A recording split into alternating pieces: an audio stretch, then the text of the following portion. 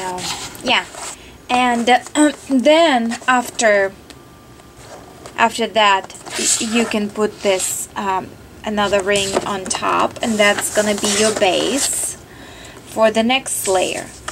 Then you're gonna take your, let me lift it up a little bit like that. Okay, so then you're gonna take your next piece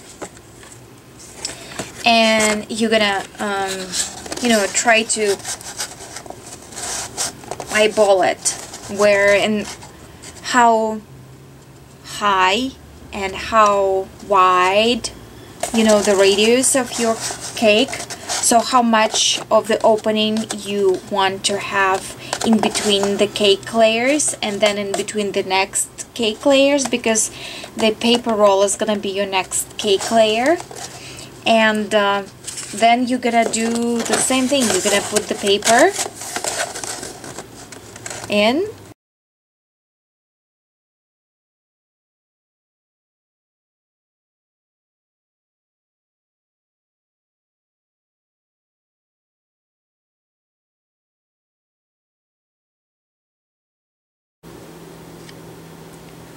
okay.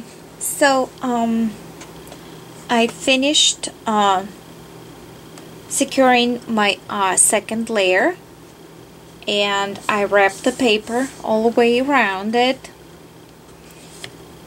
and I actually did a little bit of decoration, but before that let me show you technical side of it.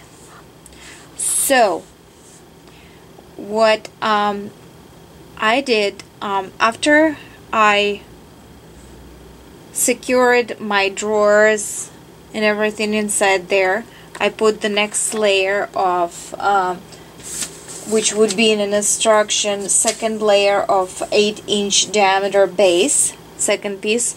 And as I told you, yours wouldn't have those ridges, yours would have been full circle, and I'm just didn't want to throw that thing away. And be sure that you paint the pole or wrapped it with the paper underneath, inside there, so you would be able to when you open in your taking out your drawers, then you have a very nice finished look inside. That was the tip. So after that, placing and securing, I glued, if you can see the glue strings all the way around, I glued that base to the drawer tops all the way around. And then when I put my second base, I put the center in. It was already in with the yeah, I do believe I didn't mention that. Let me walk you through this. When you decided on your second circle, second layer of the cake, what I did, I actually secured, glued together the chipboard first. Then I measured, literally measured with my ruler the depth of the base that will go inside, and I cut out the circle, the diameter that my base is gonna be. As a measurement, mine is 5 inches in diameter. That's the base. So I cut out the center for the tube out of base, and then when I had this chipboard wrapped around my base, and I had my marks all around, and I knew how deep my base is supposed to be, then I just simply glued it from the top and from inside. Okay, after I secured my base on a second cake, on a second layer, then I put the whole layer on the pole. I feed it through the pole, so I stabilize it on the pole, and then, only then, I put the glue all the way around base so it will be solid. Okay, that is the technical part. And what I have left to do, I have a stripe of paper, and I trimmed my paper towel roll that was on the top, so I trimmed that much. And it's up to you how tall your third layer is gonna be, so it's up to you how much you want to trim off. And then I have my stripe of the paper, which I'm gonna be wrapping around my last layer, and that's gonna be it. Okay, let me glue this together, and I will be back and show you a little decorative elements on the bases.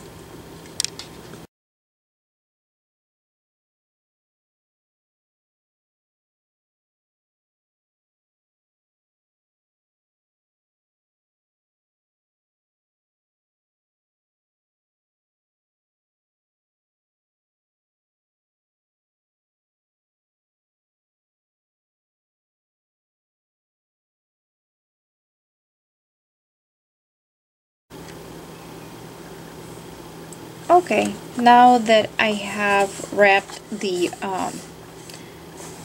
paper around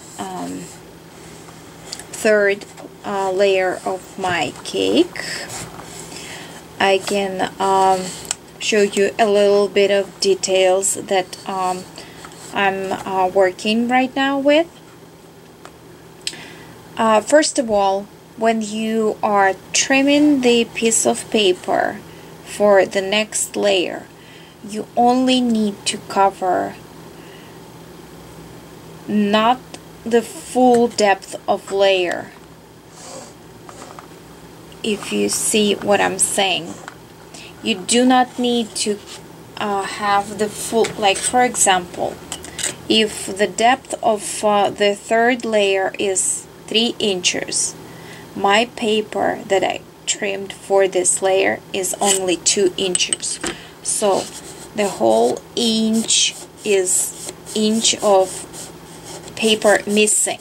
So I'm not covering all the surface, because, and the same on the second layer. If you will take a look, I had the paper going just that deep, but the layer of the cake is much deeper. Why? Because you're gonna fill this layer with the stuffing, and nobody ever would see that way. You will save something, you know, at least somewhat on the paper. Okay, for the ribs where you paper piecing, if it wasn't wonderfully done like mine, it was not wonderfully done. What I did, I used my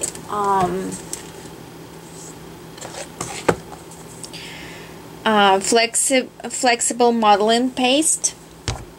I used my alcohol inks to blend it to the color of my liking, and I used my little template with the brick pattern, and I used my Helmer spatula that you can find in my store, and I put some of this paste in big center.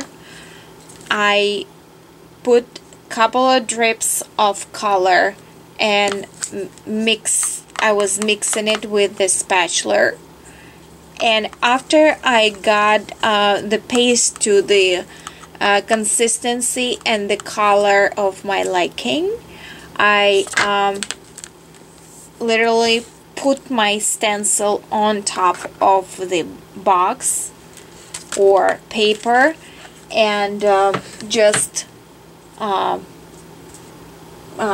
paste it, ice it on the cake. Okay, so and here you see this one was on the ridge of the two papers. Usually you would try to do overlapping with your papers, but in my case it was slightly, but when I pulled the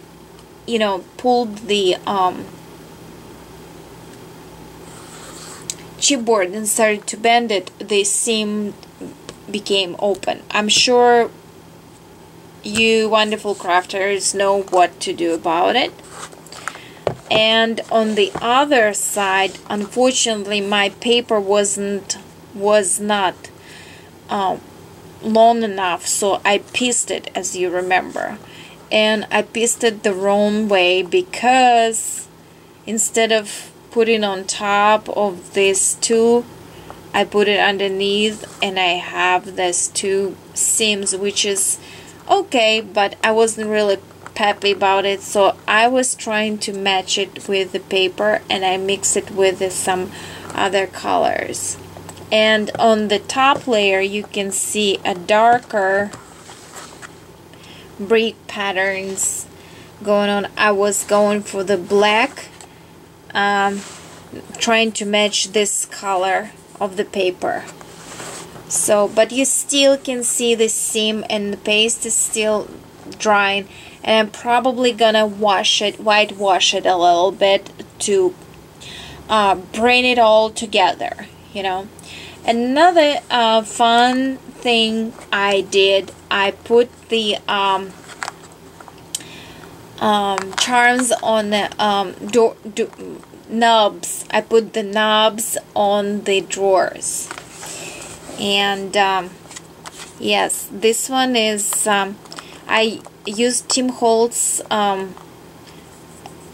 screw-on knobs. You know, those two things that you screw one into each other.